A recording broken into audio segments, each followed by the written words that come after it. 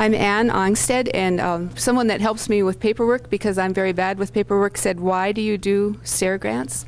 And Matthew, would you stand up for me? I do it because even though I'm getting old, other people are still growing organic crops, and I do it for the next generations. My name is Steve Zwinger, and I'm part of the Farm Breeder Club and also an employee at the NDSU Carrington Research Extension Center. And okay, so basically, why did we work with buckwheat? Why do we use buckwheat? Well, it's a very important crop, particularly for sustainable organic agriculture, and because of some of its unique attributes, particularly how it mellows the soil, makes a nice texture to it. It releases phosphorus, making our soils are loaded with phosphorus that's not available, and buckwheat is one of the unique crops that is able to extract this insoluble phosphorus and make it available to the plant. So that's really a very positive aspect, particularly since there are not many crops that are like that. Basically, it's so competitive that it smothers weeds, so it's an excellent smother crop. It grows very fast, and usually weeds are never an issue with this particular crop. And it protects the soil as we use it for a cover crop and other things, particularly since we can plant it in the warm part of the year and get that soil covered up and protected. So it's very important that way. And also particularly from the marketing standpoint, buckwheat is an important crop. Though worldwide, the acreage is small, but it's still an important crop, and we don't eat it as much in the United States as other countries do. But we market and grow this as a human food, and then also we can be growing this as a seed crop, which again I think is an important aspect of this whole thing, and that's partially what we're looking for in this project. And again, I think there are a couple of points that I really feel are strong about buckwheat that we really need to consider, particularly for the future of agriculture. There's not a lot we're losing. I mean, you can't help but notice nowadays in so many areas we're talking pollinators. NRCS, everybody's talking pollinators. Very important. We know that. Well, I think buckwheat is one of our crops because it flowers basically 30 days after you plant it, up until you freeze it if the frost comes, or you swath it. And so we have this long flower window, which is an excellent habitat for our pollinators, and I think that's a really important aspect.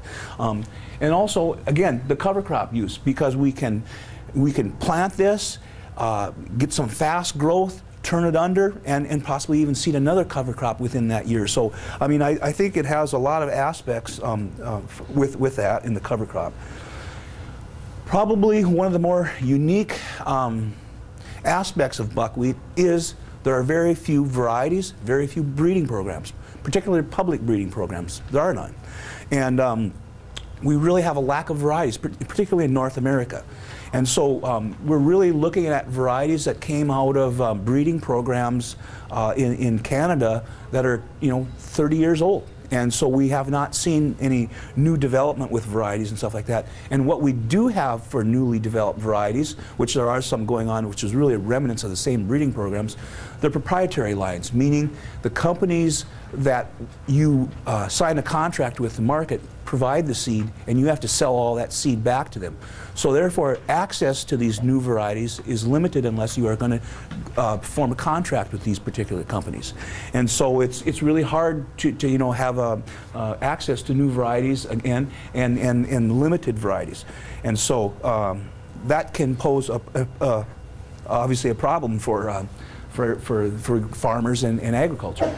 So really, this is what the project is about then, is to look at some new varieties of buckwheat, particularly they come out of Ukraine or they're Russian varieties from that breeding program. And we want to look at these, the object was to look at these varieties and compare them to the characteristics of the varieties we're growing and see how they do in terms of research trials and comparing them, and then increase some of this seed and hopefully make this seed available to farmers if these varieties look like they'll perform. One of the things that's unique about these varieties is that, as we all know, buckwheat, as I said, will flower for long periods. Basically, they're indeterminate plants, meaning they'll keep flowering until it's either the frost or you cut them. These newer buckwheat varieties that they're developing are more indeterminate, meaning they will have a shorter or more concise flowering and ripening periods, and we did see that they are short. You know, they won't flower as a longer time period and have more uniform set. But with that goes other characteristics, like they probably don't get as tall, don't produce as much leaf area and such. And so there are positive and negative attributes in that, and that's what we really want to look at and compare these varieties. So this was a farmer-rancher grant, and we had 3 farmers involved in this, along with some researchers and outreach on it. So the farmers, Ann Ongstad, as you met her, was the project leader on this. And she's at Robinson, and Rick Mitleiter, which is about 30-40 miles away from Ann's farm, and at Tappan, and Wayne Mitleiter were also project partners on this as farmers.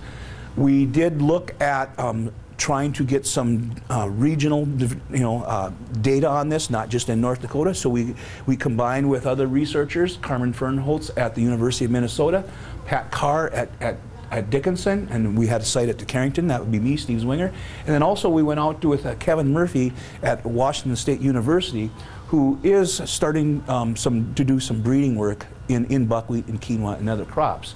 And then the outreach component, Teresa Podal and Frank Kutka from the Farm Breeder Club were working on the outreach portion and assisting in that. So we kind of had a wide array of people involved in this project.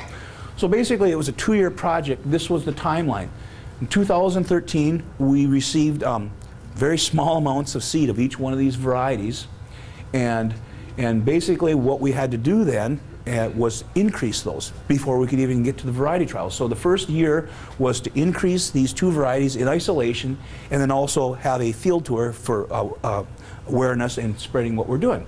So then we increased some of the seed in 2013. What happened? We come down to 2014, again, had a field tour. We did variety trials at multiple locations. Everything doesn't always work out the way you want, and that's what we're starting to learn, which is okay. So we didn't get quite all the locations we wanted. We picked up some other ones. Sometimes it was miscommunication. In case of Carmen, he was under the understanding that this was going to be field scale. And so then when we told him, no, we only have a pound of seed, it didn't work out, because it does take specialized equipment to do this kind of work. So we were not able to get a Minnesota site. And the guy sending the seed, myself, missed sending seed to Pat, so we lost that site. But we did get Kevin had a couple sites out in Washington. We had 3 sites planted on each one of the farms, a couple sites up at Carrington, and then also we did get one other, Burton Johnson down in Fargo planted a trial too. So we did get a number of locations. What we needed to do then also again was, we did have enough seed to get into the trials, but the idea was then to take the seed that we increased and go further so that we could, get up enough seeds so that a farmer could plant it with large-scale equipment. And then the object would be then, after we would increase that seed, to distribute this seed to make it available to farmers. That was what the outline of the project was. Okay, the varieties. I don't know how many of you read Russian. I don't. But Frank made these 2 slides for me, and it was pretty good. And I think I really appreciate that, because I don't always pronounce words right. I don't even say Frank's name right sometimes. But I like the way he did this. I finally can say it. I called it dicule, but it's decule, right? Decule. That was one of the varieties. And that's the Russian, obviously, but that's the one variety. Devyatka. Did I say it right? Yes. All right. So I guess that kind of helps us there. So those are the 2 variety names. Obviously, they are Russian. So here's what we did. In 2013, the Devyatka increase was on Ann's farm, planted here. We only had 600 grams of seed. That's like 1.5 pounds. So what we were able to do, this is our little drill. These are 7-inch rows, and the drill does 7 rows. Usually we put the winter wheat down there in the middle so we can help divide them in between the way we have to do it. And so basically we planted 3 of these strips 100 feet long. And this was, again, on Ann's farm. We sold them on June 12th. It was swathed on August 27th, and then harvested on the 3rd of September. From those 600 grams, we got 55 pounds of seed. which I thought that was pretty good. The interesting thing about it is I also had some small grain plots on the same location, and we went down 1 week to combine the first set, and yeah, looked at the buckwheat. Oh, it's really flowering. Got a ways to go. Went down the next week, and I should have brought. I don't really have a swather. I use a jerry mower to cut it, which is still like a swather. So I should have brought. I couldn't believe it. Within 1 week, it was done flowering. It was ready to cut already. And I just never saw buckwheat mature so fast like that. And so then we obviously had to go home, make another trip down and cut that buckwheat. And again, so we harvested that. Everything really went good. I mean, that's not a very long time period. And like I said, that was a lot of seed. That was pretty high quality, very little clean out. So it was all good, heavy test weight seed. The dicule increase we did at Rick's farm, we had actually 1,000 grams of seed there. So we had a 300-foot strip. Again, we sold them the same day. We swathed a little later. Not necessarily, I can't make a good handle if it was because of that variety is later in maturity or not, but it was a different field. But this one, as Frank says, I think we hit 3 of the 7 plagues on this one.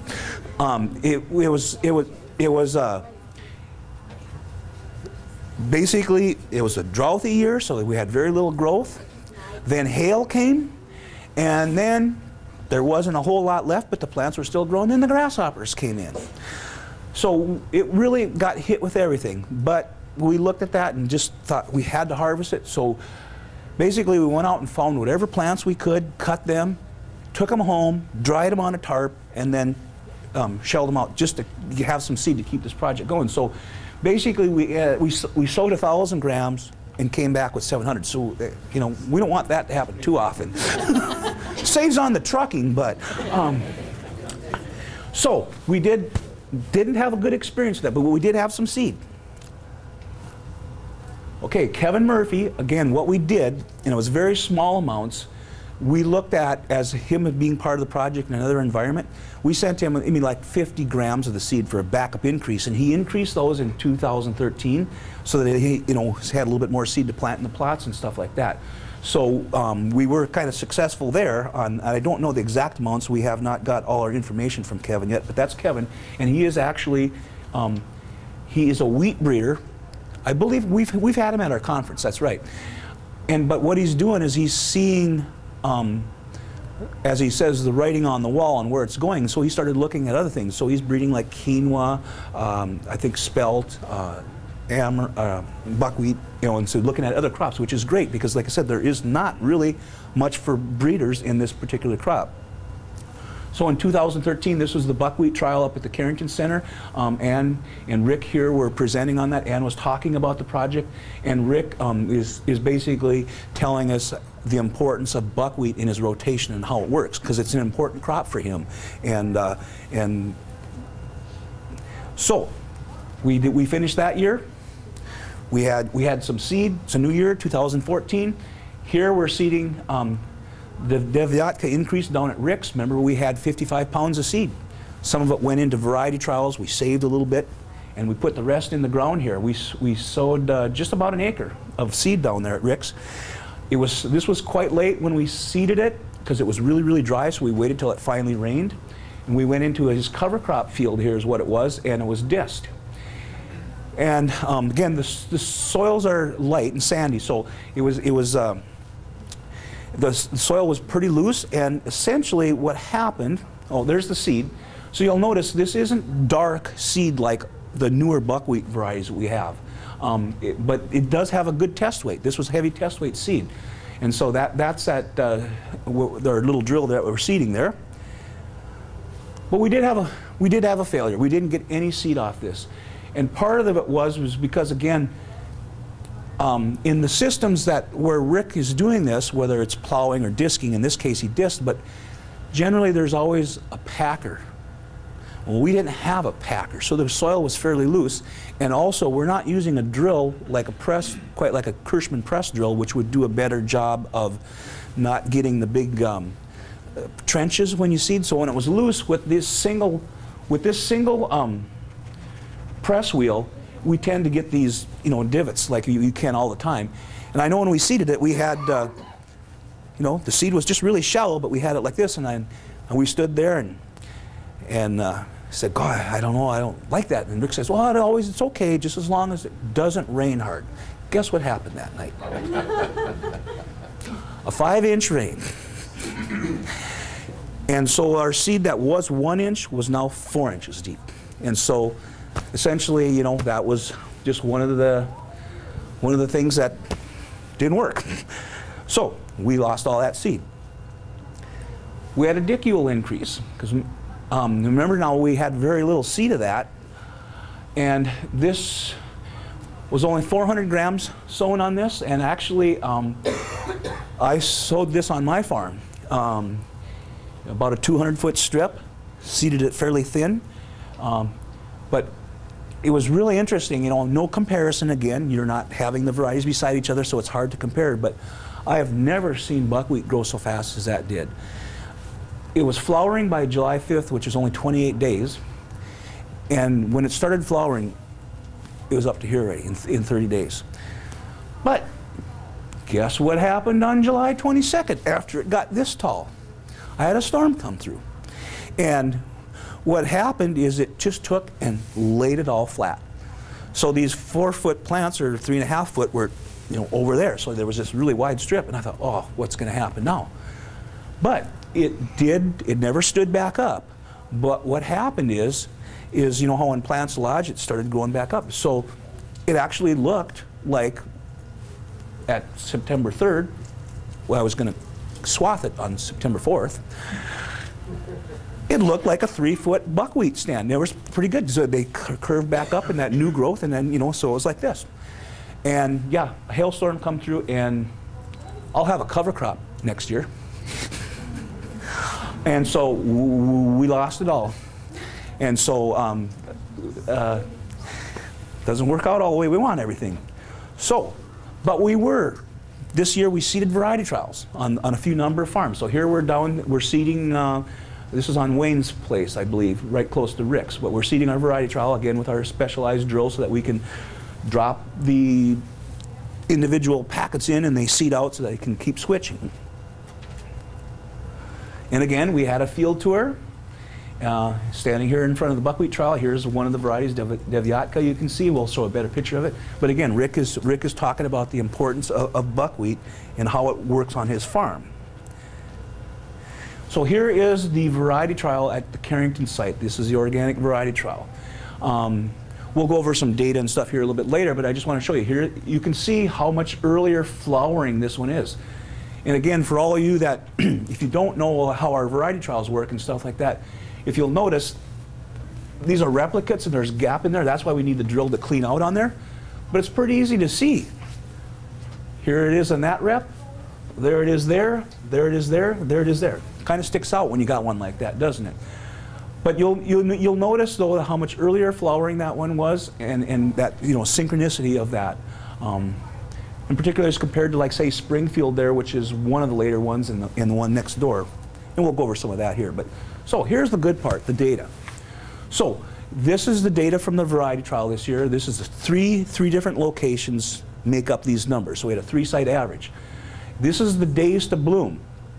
So if we look at this, you know, Manor is probably the variety most of you are all planting if you're planting buckwheat.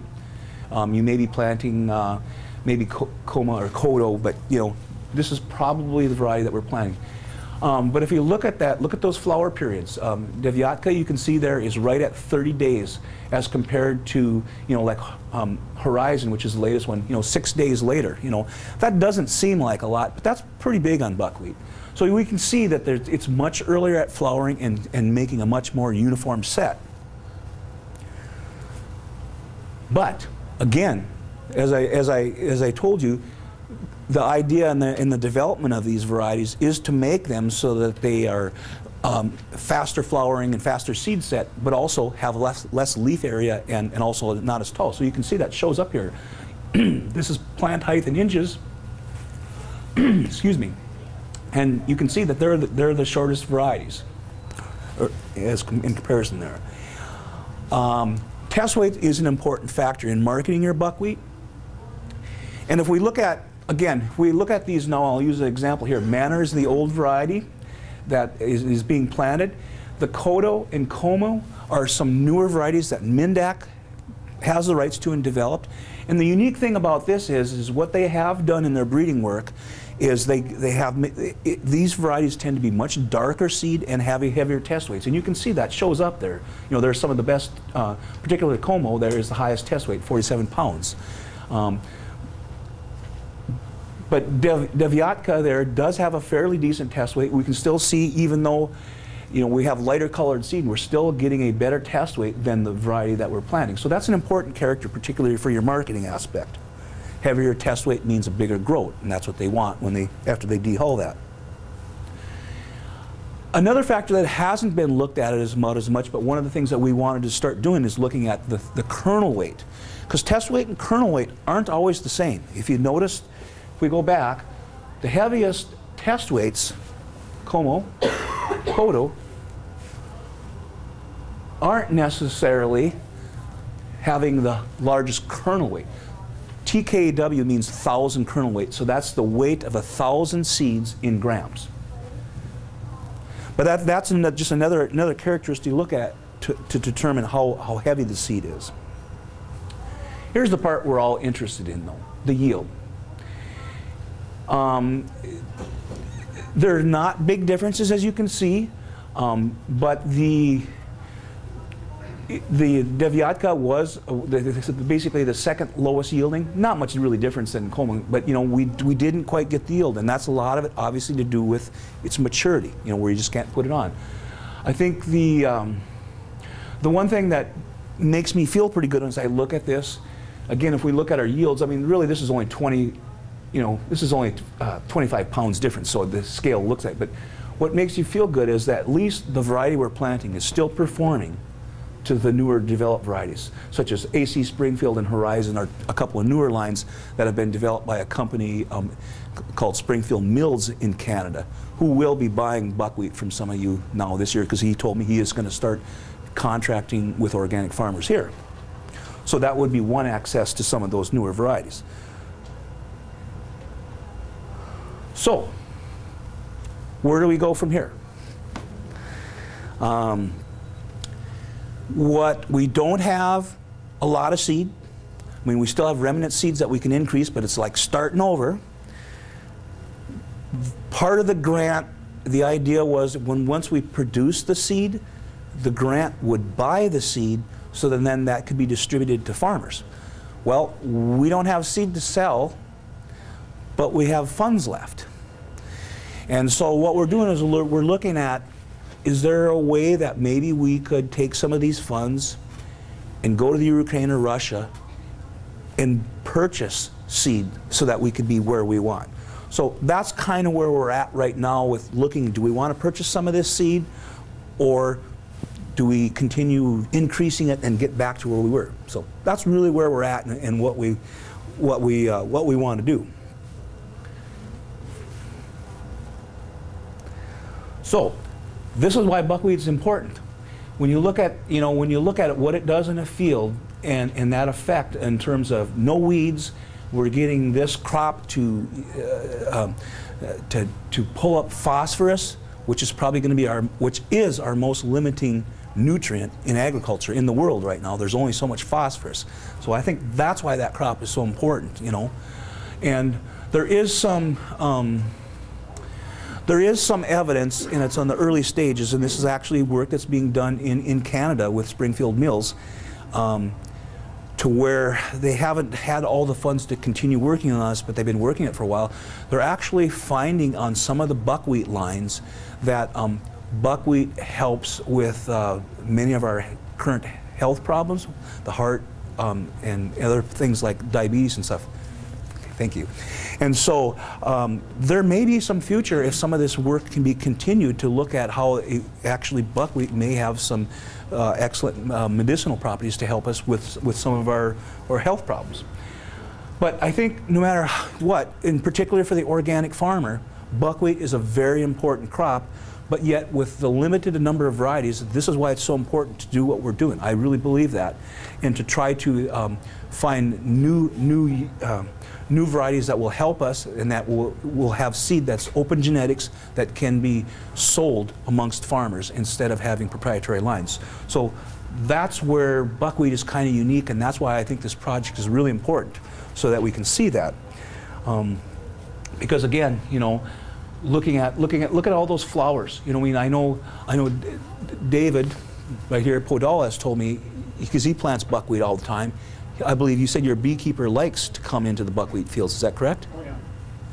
And so, I mean, it's really important. I mean, and also too, I think when the more flowering plants we have in our farms, in our environment, then we create the habitat for more pollinators and other things, which then will benefit all our crops. So having that, you know, diversity out there in that flowering, that's so important. And that's Ann's farm here, the Whitman Ranch.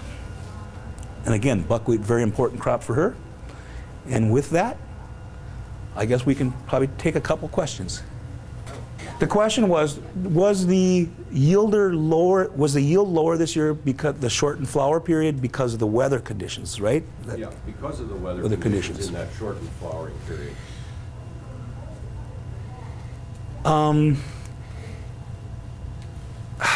Boy, I don't know the answer to that, but I know when we look at that, what really surprised us, and I know Frank said the same thing when we took that when we were at field day there, when we were looking at the Devyatka that day when it was flowering, this is it. We thought this was so great, but it probably was that shortened flower period, now that you say it, because it probably didn't have enough to keep going, because it kind of stopped where the other ones were still able to go. So your point is excellent there, because I don't know that one of our advantages of buckwheat is that long flowering periods.